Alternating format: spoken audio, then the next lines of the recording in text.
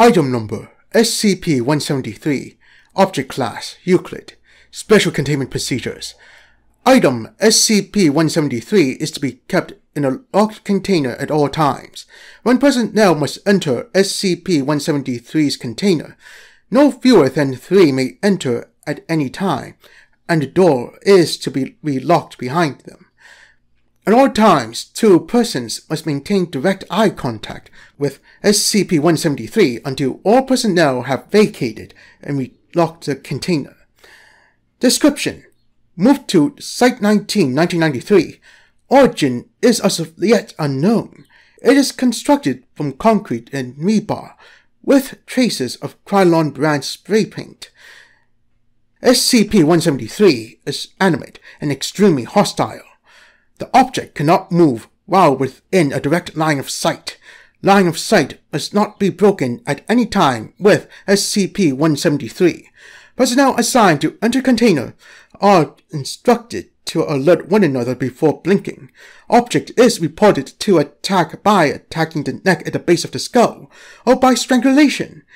In the event of an attack, personnel are to observe Class 4 hazardous object containment procedures. Personnel report sounds of scraping stone originating within the container when no one is present inside. This is considered normal, and any change in this behavior should be reported to the acting HMCL supervisor on duty. The reddish-brown substance on the floor is a combination of feces and blood. Origin of these materials is unknown. The enclosure must be cleaned on a bi-weekly basis.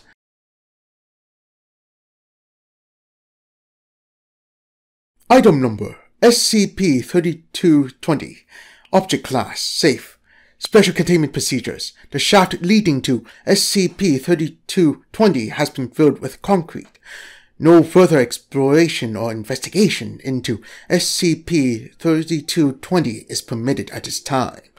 Description: SCP-3220 is a large underground silo located underneath an abandoned warehouse on Hashima Island, Japan. It is accessible by way of a 15-meter deep shaft under a hatch in the middle of a warehouse floor. A small metal placard bearing the words Department of Abnormalities in Japanese is bolted to the hatch. SCP-3220 extends just over 1 kilometer into the ground and is 20 meters in diameter. The structure is designed in a manner similar to a Panopticon. Note: a type of institutional building that is designed in such a way that all persons inside the building can be observed by a single watchman, but themselves are unable to see the watchman or even determine if they are being watched at any given time. It possesses 200 floors, each of which is 5 meters tall and consists of a circular balcony, 3 meters wide, that runs the circumference of the room. A large tower in the center of the structure extends from the bottom floor to the height of the top floor. It is constructed of opaque one-way glass reinforced by a steel frame. Previously, no method of access into the tower has been found.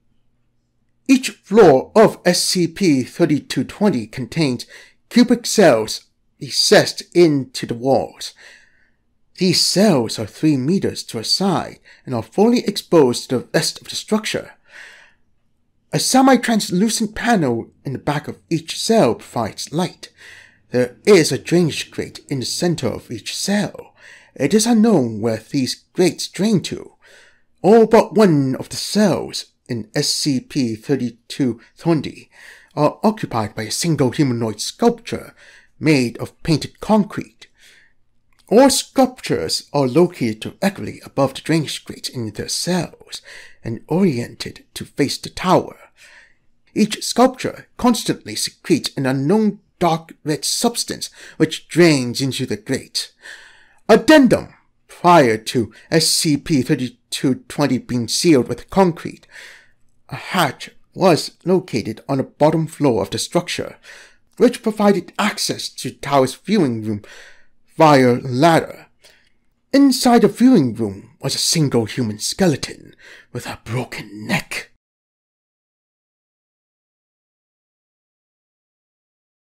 Item Number 3693. Security Level 2. Containment Class Euclid. Disruption Class Dark. Risk Class Notice. Item Number SCP-3693. Object Class Euclid. Special Containment Procedures. SCP-3693 is contained within a secure storage vault at Site-19 due to the uncertain behavior of SCP-3693 and the inability of visual recording devices to perceive SCP-3693. The object is to be monitored at all times by a human observer through a windowed viewing station directly adjacent to its containment vault. Any changes in this behavior are to be reported to SCP-3693's containment specialist. Description: SCP-3693 is a 1.6 meter tall ceramic sculpture of a young woman of indeterminate age. SCP-3693 can only be seen by observers when their eyes are closed. Despite being visible through closed eyelids, other barriers, such as walls or doors, were obstructed, either in part or whole. It is typically observed hovering several centimeters above ground, but will occasionally come to rest if it has not moved in some time. When observed, SCP-3693 will quickly approach the observer, entering the nearest unobstructed space up to several centimeters away, and turning to face them. Depending on the observer's height, SCP-3693 will move to hover at eye level. If the observer moves from the original position with their eyes still closed, SCP-3693 will follow in front of them, maintaining the same distance at all times. Once the observer opens their eyes, SCP-3693 ceases all movement. Even when not seen, SCP-3693 occupies space and can be acted upon physically. It does not appear capable of moving through walls or interacting with doors. Subjects who observed SCP-3693 often report the feeling of being watched. Long-term exposure typically leads to moderate unease. SCP-3693 has taken no hostile action while in Foundation custody. Addendum 3693-1. Discovery. SCP-3693 was discovered in 1995 in Hashima Island, Japan, by Foundation personnel investigating local legends regarding the ghost of a woman killed there by a jilted lover. While investigating the basement level of an abandoned warehouse, agents observed SCP-3693 pressed against a glass divider, following them when their eyes were closed.